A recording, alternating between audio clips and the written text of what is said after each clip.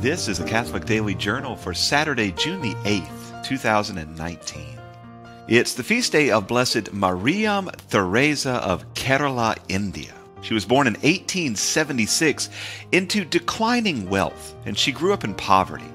She was drawn from a young age to intense penance, and for most of her life experienced intense mystical visions, including the stigmata. Her home life was chaotic. Her father all but bankrupted the family. He was married several times. She was a result of the second marriage. Her mother had some serious issues. She wanted to join a convent, and she was turned down. She wanted to establish a mission house, and she was turned down.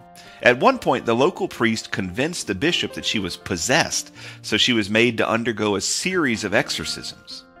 After her mother's death, she was able to establish a small convent and to live out her days there in relative peace, save for her penances and her mystical experiences.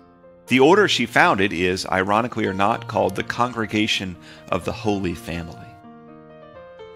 Today in 1794, the French Revolution was in full effect, one of the core principles of which was the eradication of Catholicism and the creation of a religion based upon pure human reason.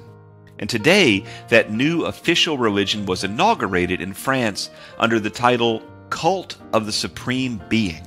Now, this isn't the same as the Cult of Reason, which was established a year earlier.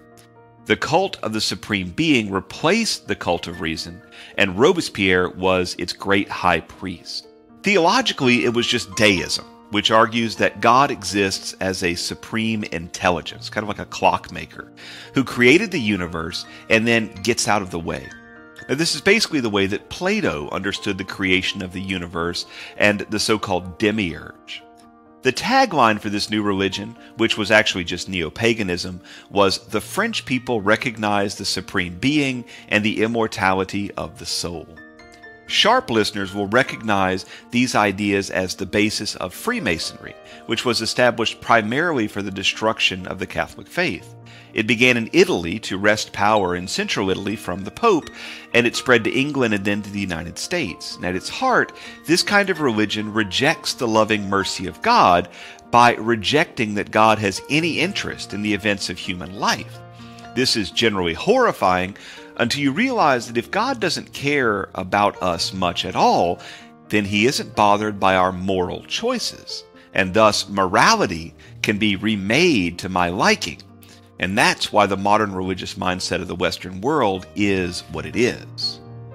Speaking of, today in 1949, George Orwell's famous dystopian novel 1984 was published. How's that for coincidence/divine providence? Orwell was born Eric Arthur Blair, but wrote his controversial works under a pen name.